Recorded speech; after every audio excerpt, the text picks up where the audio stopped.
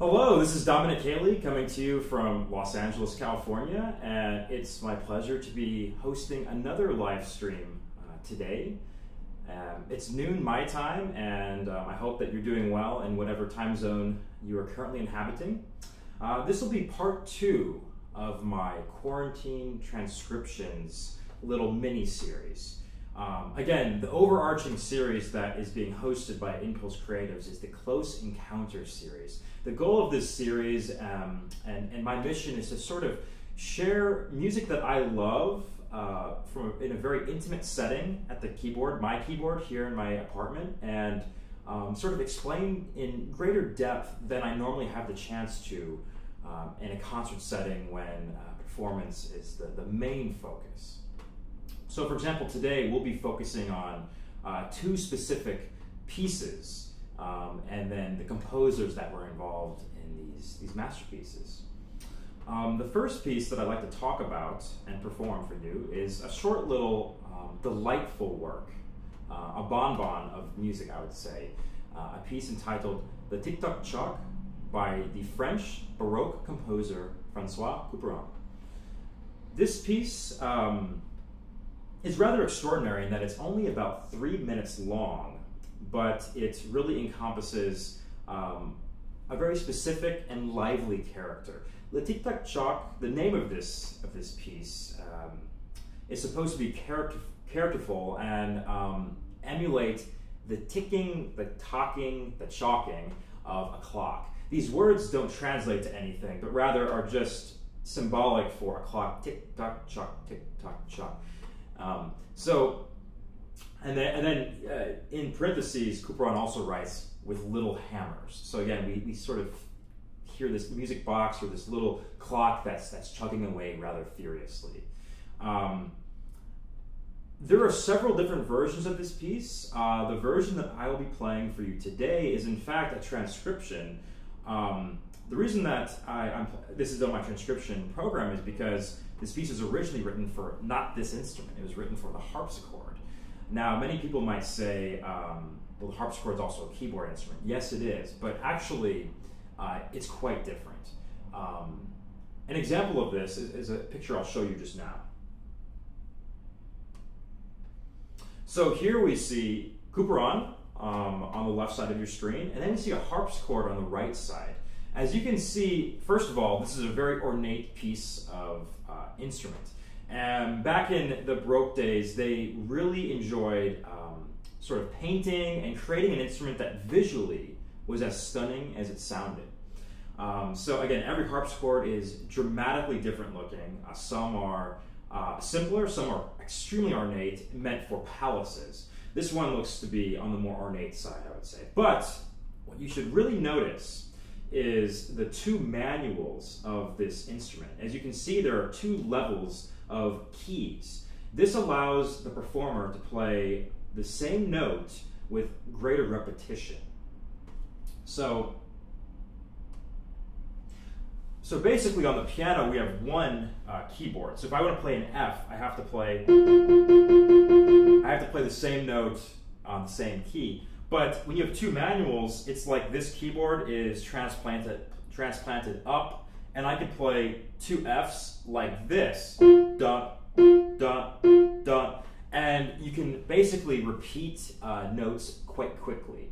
So again, Couperin wrote this piece, Le Tic-Tac-Choc, for the harpsichord, for a 2 manual harpsichord. He specified that he preferred to have this performed on an instrument that could do this fast repetition of similar notes with the 2 manuals in order to really emulate the clock as best an instrument can. So the reason that I am playing it, I'll get more into detail why I'm playing this particular transcription of this piece. There are 3 versions actually of Le Tic-Tac-Choc. The original version that really fits the harpsichord the best. There's a version that I'm playing that was worked through by a rather famous pianist, Eugene de Albert. I also did a little bit of working on it myself in terms of fitting the hands in slightly better than he had originally written. And there's also a 3rd version that was released that is slightly, in my opinion, is the least successful version. And I will show you all three so that you can kind of get an idea of the three differences. First of all, I will play you the transcription by Eugene de Albert of the Tic-Tac Choc, originally written by Francois Couperin.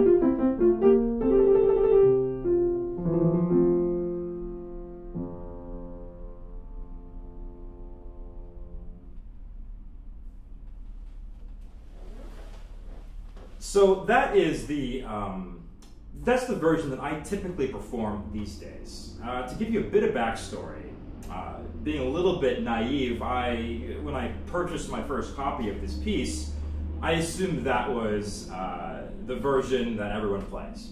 And then as I listened to more and more versions, Grigori Sokolov has a phenomenal, iconic recording of this piece. Alexander Thoreau has another wonderful recording. I started realizing that people were doing different things. Everyone had almost their own version, and I was rather confused. So I did some more research and discovered a lot of really interesting aspects. So the very original version of this piece is different, and let me show you a picture of the scores, the differences. So let's see. So here we have two different scores. Obviously on the left we have a more parchment style, which is the original version. On the right is the beginning of what I just played for you. We already see many striking differences. The first being that the right hand in my version is playing a rather more toccata-like figure, which is more. And then the right hand in the original is more. So already we have a rather different type of musical element. In the original version, he writes légèrement et marqué, which means really lightly but marked. And then in the version that I performed, it says allegrissima con bravura, which means fast and with a bit of bravura. So Eugene de Albert is envisioning this as more of a brilliant, toccata, virtuoso type encore, I would say. But again, they have different characters. My version, it sounds, again, the beginning like.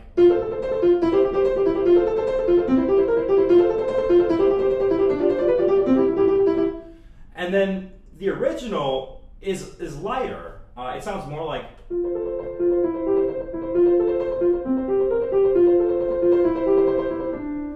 So it has a bit more of this more delicate music box-like figure.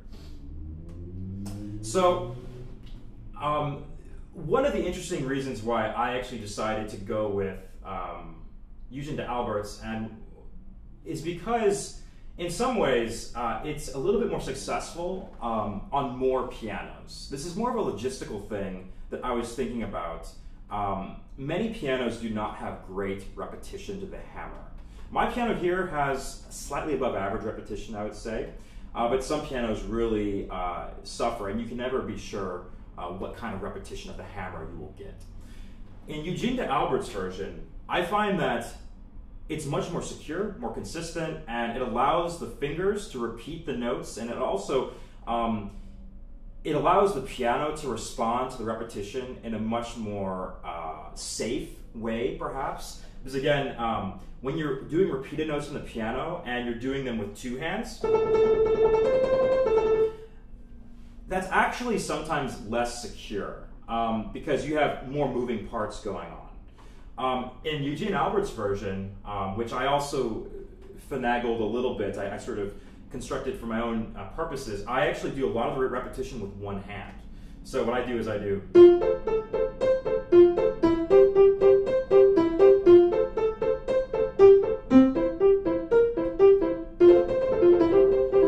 So what happens is my right hand is doing a lot of that, and the left hand is simply doing, it's just kind of hopping around. And that way, in my experience with many different pianos, I find that repetition oftentimes allows the piano to speak better, faster, and it also allows slightly more of a increase in speed if one so desires. Depending on the mood, you can play this rather brilliantly, you can play it a little bit more docile. What's also interesting to note, actually, is that Couperin did prefer this piece to be played on that two-manual harpsichord, like I had shown in the picture of, where the hands would be, again, the hands would be playing kind of like this. But Couperin did state at the bottom of his score, he said, if you're playing on a one-manual instrument, what you should do is you should play the right hand as written. You should take the left hand, play it down an octave, so that way the hands aren't doing this. Because as you might have noticed when I was playing, my hands are pretty much on top of each other the whole time, and that is technically difficult. But when you put the hand down an octave, it doesn't sound nearly as satisfying. So it would sound something like this.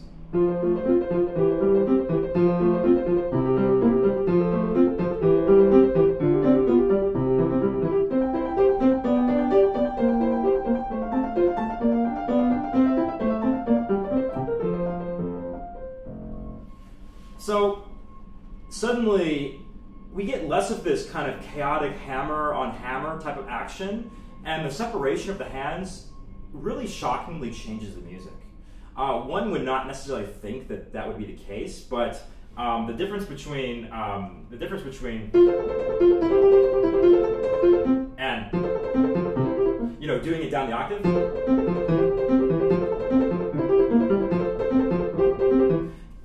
it actually becomes a little less busy and a little less just impressive sounding, I would say.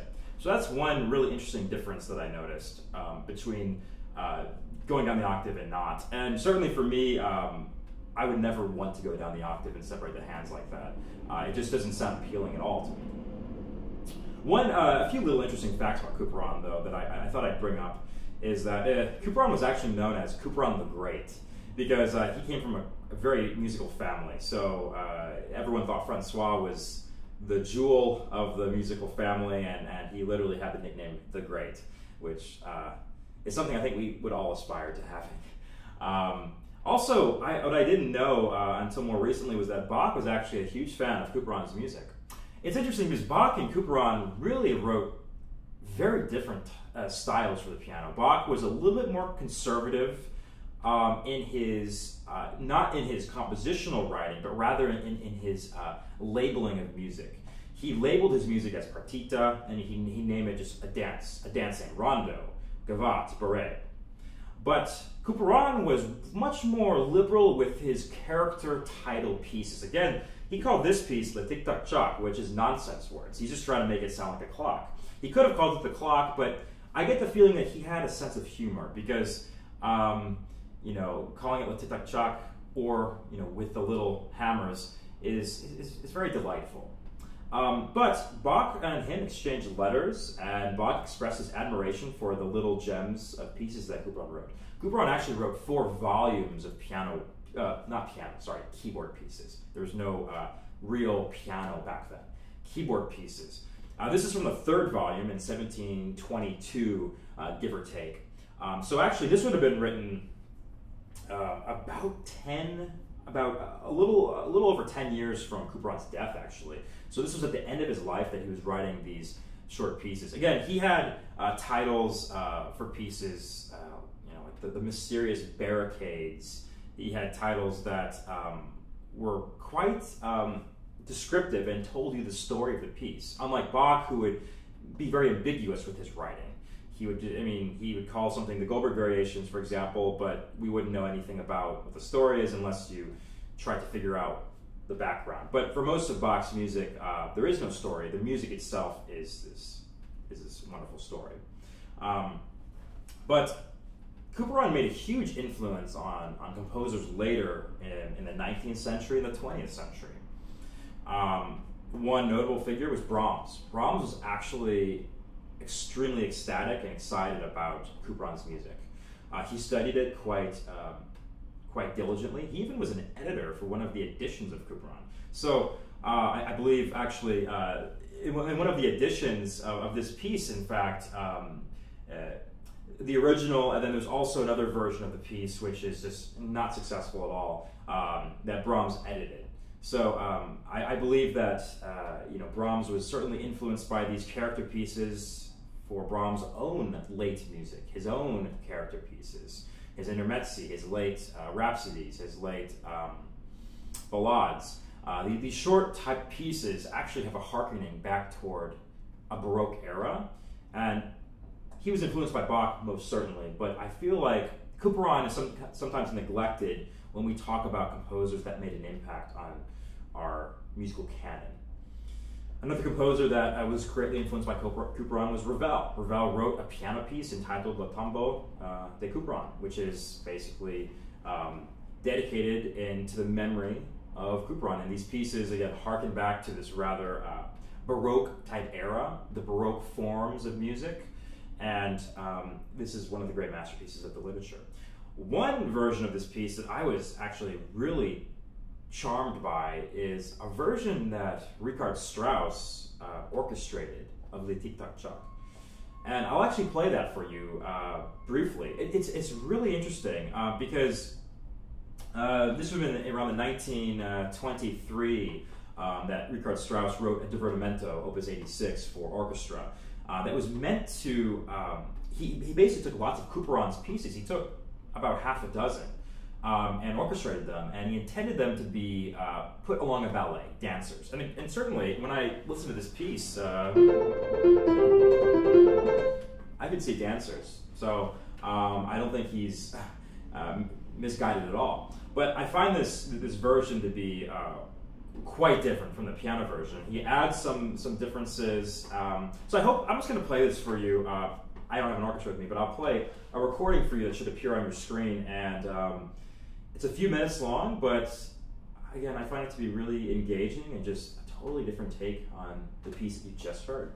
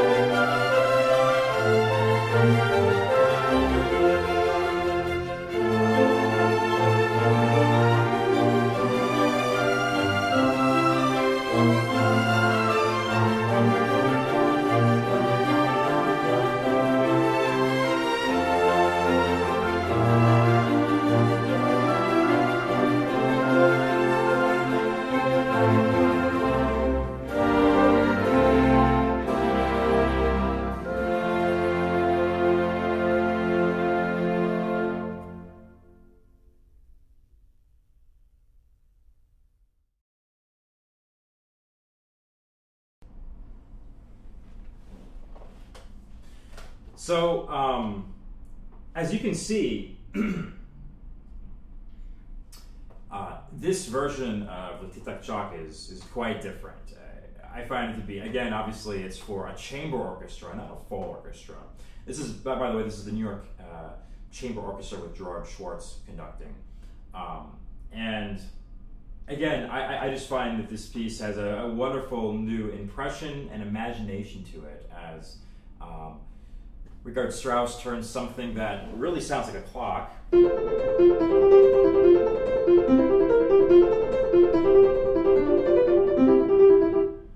into this almost this luscious type work at times. Again, the two pictures that you saw would have been Couperin and Richard Strauss. This is from Strauss's Divertimento, Opus 86. The next piece that I'd like to talk about today is a wonderful valse caprice by Liszt and by Schubert, Franz Schubert. So let me quick show you wonderful photographs, 3D renderings actually of Liszt and Schubert that were done by a fabulous renderer artist, Hadi Karimi.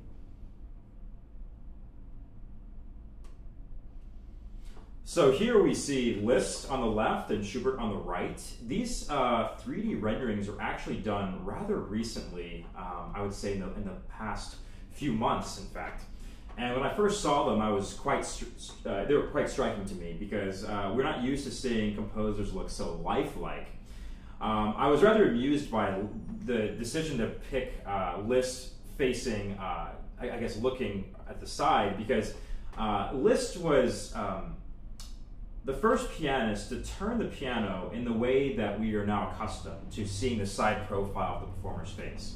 So, and this is indeed his right side of the face, so that's the side that his audience would have seen. So I would imagine that this is the side that he is most proud of, and why, cleverly, why the artist decided to show off the right side, the pianist side of the face that the audience will always see.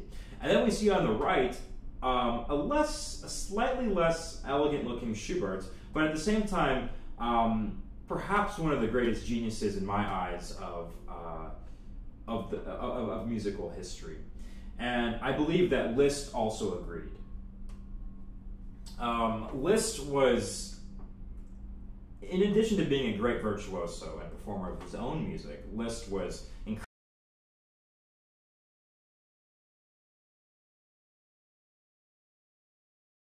Their pieces to a greater public, because Liszt had a huge following. He had thousands, hundreds of people that adored him. And Schubert was more of an unassuming, rather not a shy person. He was very lively, but he was less. He cared less about kind of marketing himself. He was very bad at it, in fact, and financially he was never quite in good spots. He only, at the end of his life, in the last year of his life, was the first time he ever owned a piano, which is shocking considering how much repertoire he wrote for this instrument and how beautiful and gorgeous it is. But anyway, Schubert wrote hundreds of valses, and Liszt took note of them and realized that these little tiny waltzes were absolute gems. And Liszt decided to put together medleys of these waltzes to perform for the public and to basically present Schubert's music in a respectful way and introduce it to as many people as possible. Now, this particular piece that I'll play for you is based off of 3 different waltzes. I'll play the waltzes for you right now, and then when I perform the piece for you, listen for them, and you'll hear them coming back time and time again. So, the first waltz that we hear is this rather severe waltz in A minor.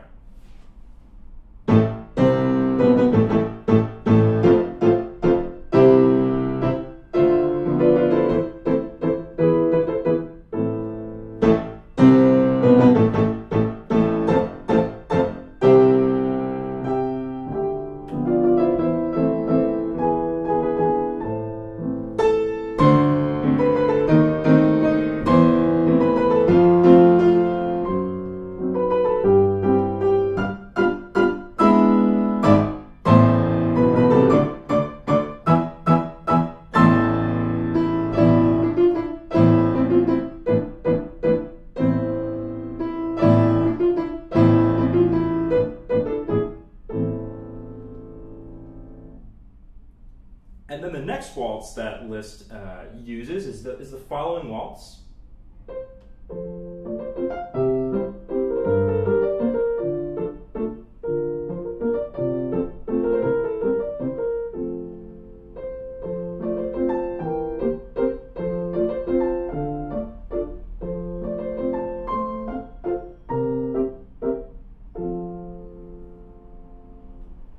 Both of these waltzes are from Schubert's 12 Valses Nobles, 969, and they were written in 1827, 1 year before Schubert passed away. So these were at the end of his life. An earlier waltz that Liszt uses is from Waltzes Sentimentales, D779. It's this one that Schubert does write the word zart, which translates to tenderly.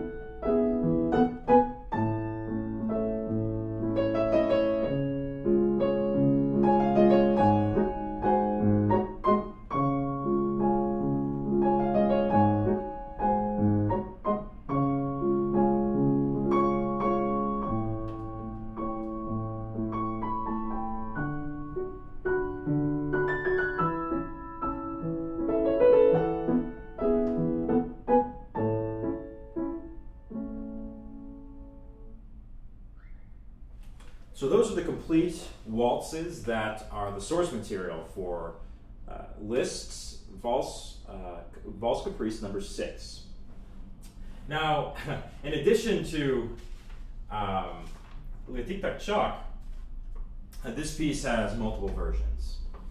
3 versions, in fact. The first version is one that, if you know this piece, the Liszt Schubert piece, you probably know the first version. This one is played by Horowitz, by many pianists all over the world. It's the most common.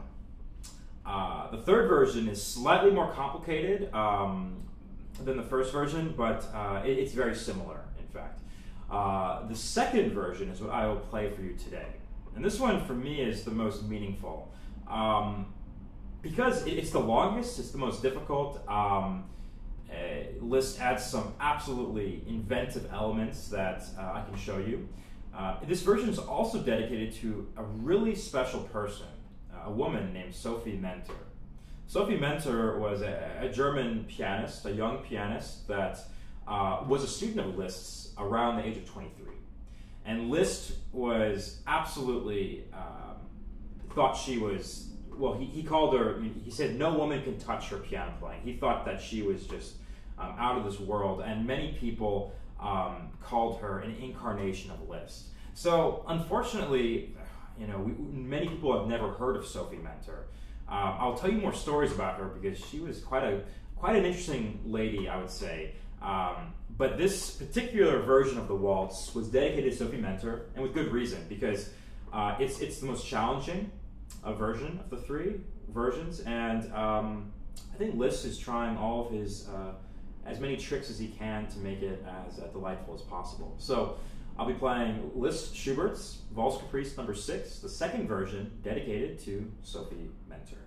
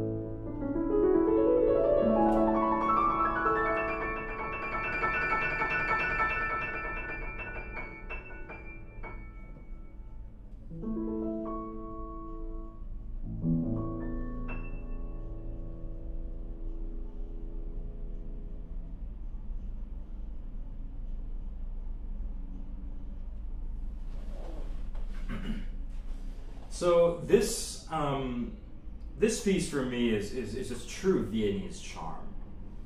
And I hope that you heard some of the waltzes that I had demonstrated beforehand, because certainly they're there. And what's quite interesting is that Liszt was very clever in the sense that the piece begins in A minor. This severe A minor. And Liszt was clever enough to find a waltz that is in A major.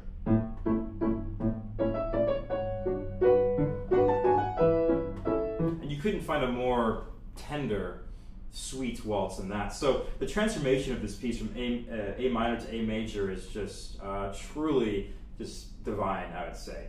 So Liszt, this also shows that Liszt was dedicated. I mean, Schubert wrote several hundred waltzes, and this is the 6th Valse Caprice, but Liszt did other medleys of Schubert's music, and so Liszt was perusing hundreds of scores, and they weren't neatly bound like they are today on imslp.org or wherever. You know, Liszt was researching. He was that's something that we forget sometimes about Franz Liszt, is that this shows a lot of care for his fellow colleagues, and for trying to share their music with the world. Because again, with Schubert, you know, he writes several hundred waltzes. He might be writing them on, scribbling them on napkins, or during parties, just writing out these 2-line. One of these waltzes is only 2 lines.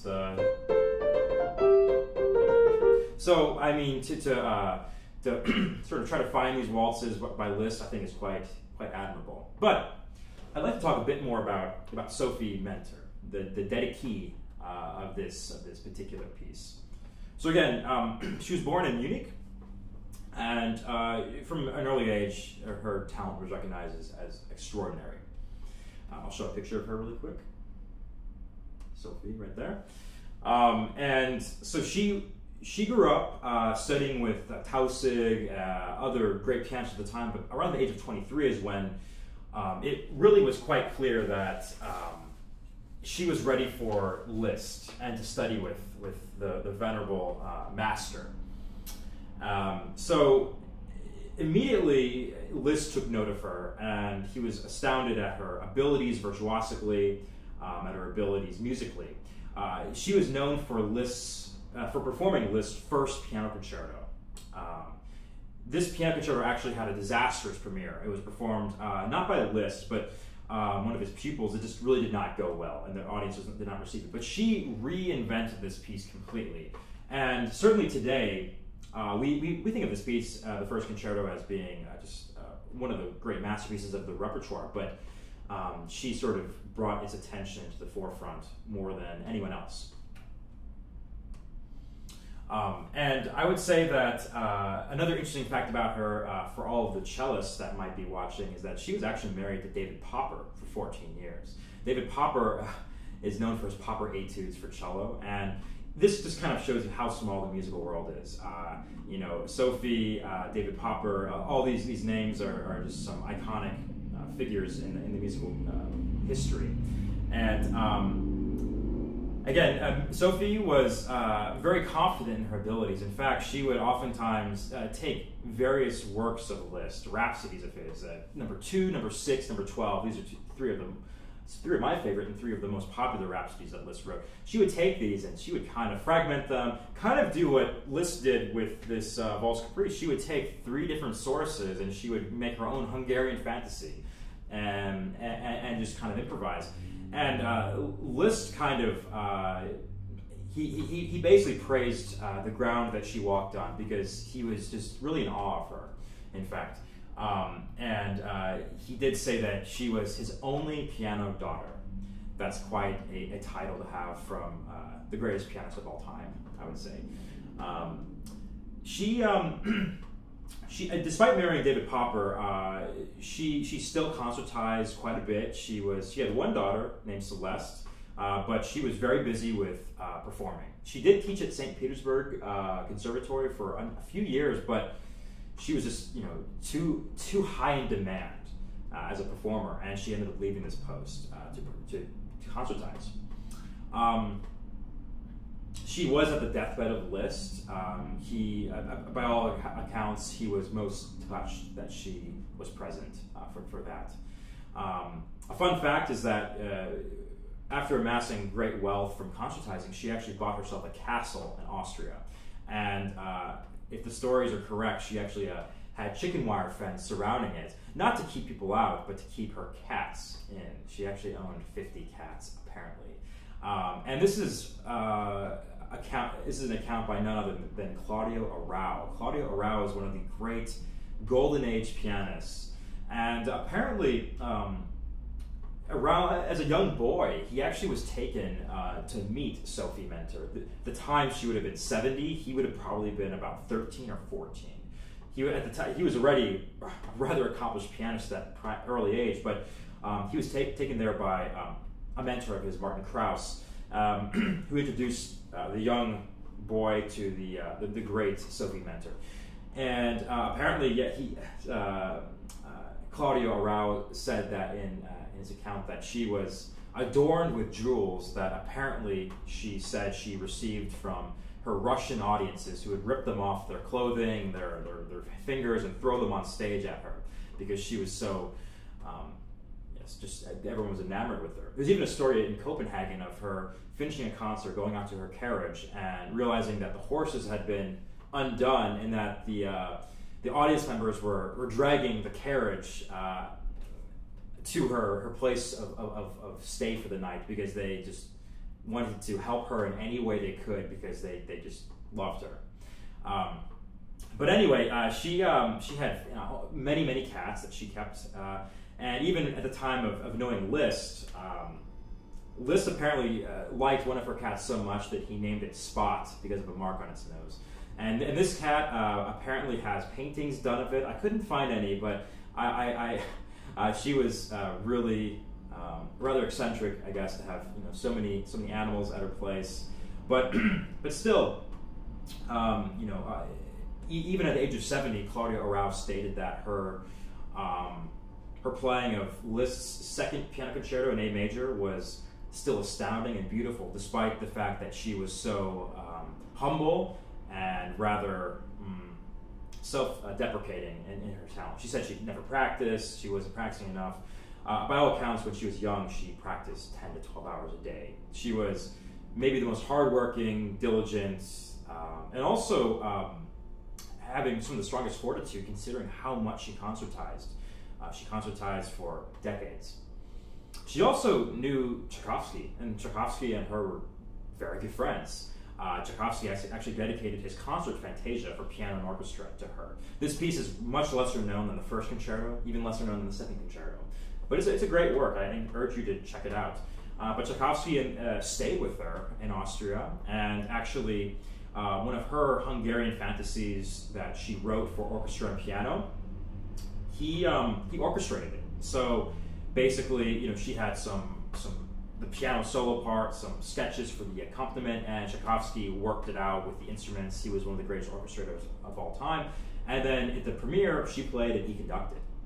So Sophie Mentor is someone that in addition to the great Clara Schumann, Sophie Mentor is another woman in musical history that is just so important and very few people know about.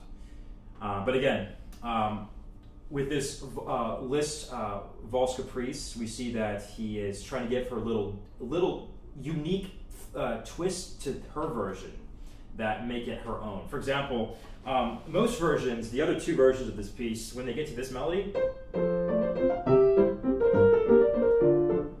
it ends, and then we go back to. But in her version, Liszt goes up into what he calls a la Glockenspiel.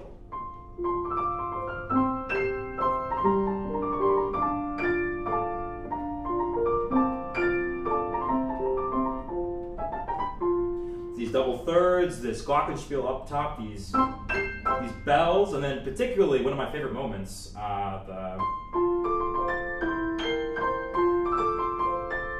this D flat major chord.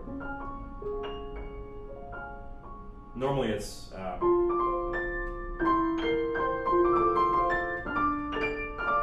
but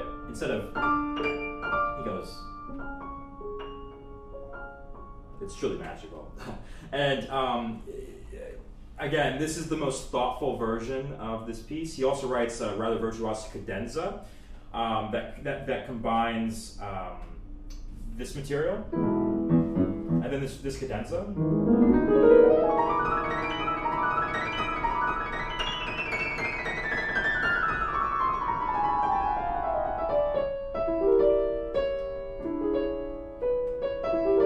And this really special chord right here. It's really special. This is that all that cadenza, this chord, all this is especially for Sophie Mentor. So I'm sure she was honored by this really personal version. And what's very interesting about this, again, the second version, is that it's incredibly hard to find because it was lost for many years. Only recently was it actually rediscovered and pieced together by a scholar pianist named Leslie Howard. So actually there are no recordings of this piece, aside from perhaps the one that I just made live.